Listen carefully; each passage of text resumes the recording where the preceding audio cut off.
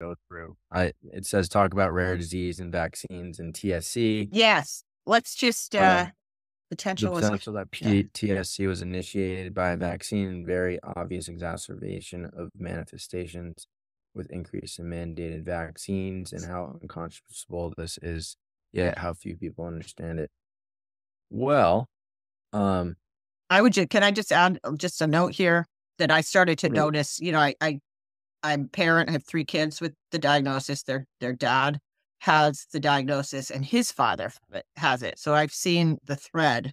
And one of the, I think I had a lot of faith in the medical system having children that came in with this diagnosis, thinking that there's more treatments, there's more cure, there's more support. And there is, in a lot of ways, there's more technology and there is more awareness around it.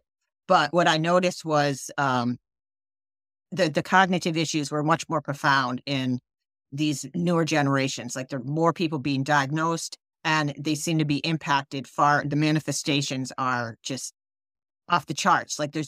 And the number of vaccines that ex-husband and his dad had were just minimal compared to the ones that my offspring had. It's And been exponential. They start out slow, I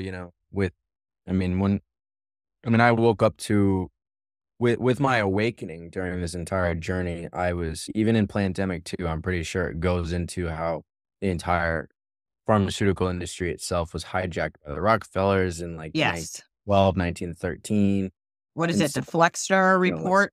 the Flexner report, yes, and then that just changes the medical world itself. Like it was primarily holistic before then, Right. and cancer wasn't even a thing. And then it goes on to explain like 10, 20 years later in the 20s and 30s that then the Rockefellers start like the American Cancer Foundation or something like that. And Right. it's like, where did cancer come from?